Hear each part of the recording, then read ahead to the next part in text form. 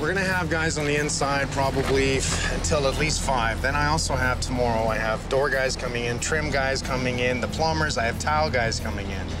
This is probably the hardest job you're ever gonna be on because we continuously will have to work around each other. It ain't worked out the way it was supposed to work out. I was promised an empty house.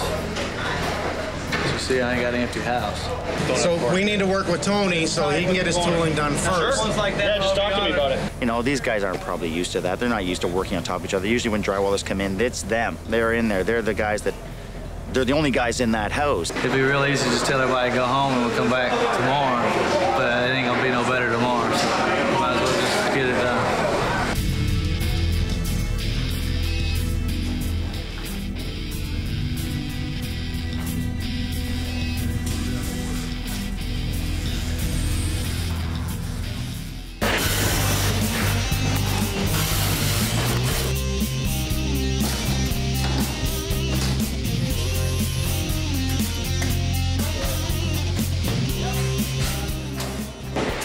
Now that's how you tape a place in a day. Yep. Teamwork. You guys are awesome. We use mold-resistant drywall, and this is a little rougher, this type, so it really shows the seams for where the tape is. We're gonna do a level 5 finish, which means we're gonna roll on the plaster, we're gonna trowel it off, and it's actually worth the effort. It's just a perfect finish. I love it. Roll the mud on the wall, trowel it off afterwards, and we've got a 100% smooth finish. Awesome. Here we have a wonderful new subdivision, a lot of adjoining homes.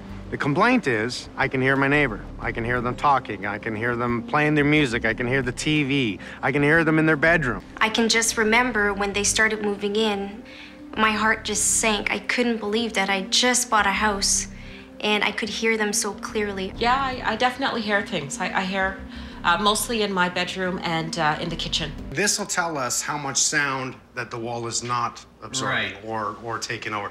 This is supposed to be a minimum 50 STCs? That's correct. Well, let's see what we have. Okay. You go ahead. Yep, I'm almost here. Okay, I'm here, Mike. Okay, here we go.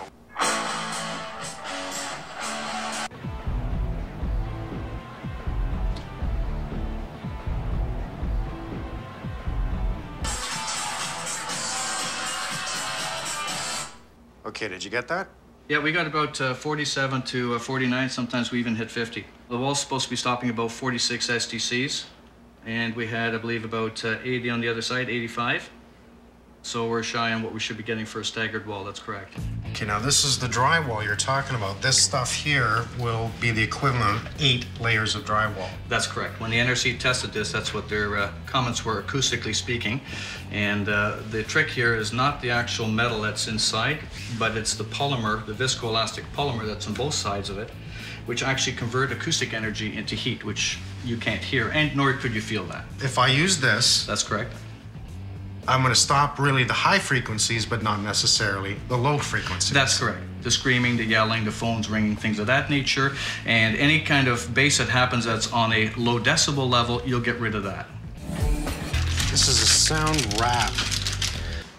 This will stick to all surfaces. Seals right around the wire. It's almost like putty. And now what we've done is deadened all sound that can travel through that box. We know we've made the repairs on this area. We did use a piece of quiet rock. It was not necessary, but we had it, so why not use it? Now let's understand the structure for a second. This wall here is a load-bearing wall, which continues right up. This is an adjoining house. This wall is also a load-bearing wall. So picture 2 studded walls that go directly up, and now instead of overlaying our floor joists and tying in over the load-bearing wall, we've separated this, and what we do by doing that is stopping the floor joist so that we have that space in between. We need that dead air space, which you see across here, which now when sound will travel through the drywall, hit the stud, now dissipates in between the 2 areas because it's got nowhere to go. Very important. You know one thing, you gotta know the next to do it all right. You do one thing wrong, we have a sound issue, and someone's gonna scream. How you doing today? I'm doing great. Glad to see you back. I guess you can tell we've opened this all the way up, pulled down the drywall. We insulated that area, closed it off, and then insulated the whole wall, and then put up the quiet rock. And obviously, it's starting to look like we've never been here. Well, it looks like you weren't here at all. Yeah, so are we ready to do a sound test again? I think we should be, yeah, absolutely. How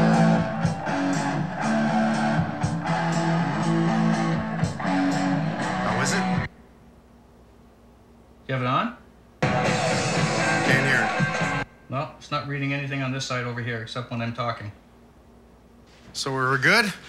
We were great. Obviously, you know you're not going to see one hell of a difference, really, because we've chosen the same paint. We took it all down. So, you know what? Honestly, it looks the same. Can't even tell, can you? No, not even. Same, looks the same. It isn't about what we see, it's about what we don't hear. That's the difference. To have the inspector come in and not notice that we don't have a proper fire stop in between the houses, like you just don't want, I can see next door. Now, if I can clearly see that, how come nobody else did? Look at this. Come here. What do you see? The other house completely? Yeah. I don't like that you don't have a proper fire stop from this house to the next door house. Because the floor joists run through, that fire can continue through. When you're looking at a fire stop, just stop it long enough for the fire department to possibly come in and stop it here. But if it can quickly and easily go next door, they're on fire. I've got a really bad feeling we're gonna be opening up quite a bit in this house. What we're gonna have to do, unfortunately, is remove everything that's already existing here. As you can see, this plate here, these studs here are on our side of the house. This wall here is the neighbor's side. I'm gonna have to frame the neighbor's side, which is actually helping him at this point. I'm gonna frame it 16-inch on center. I'm then gonna add rock salt insulation, which is a fire resistance as well. This is actually a fire-grade caulking. Oxygen feeds a fire, and by cutting off any access oxygen has to that fire, we're stopping it and keeping it from spreading between two houses. I've never drywalled one wall so many times in my life. But this is what you have to do for fireproofing.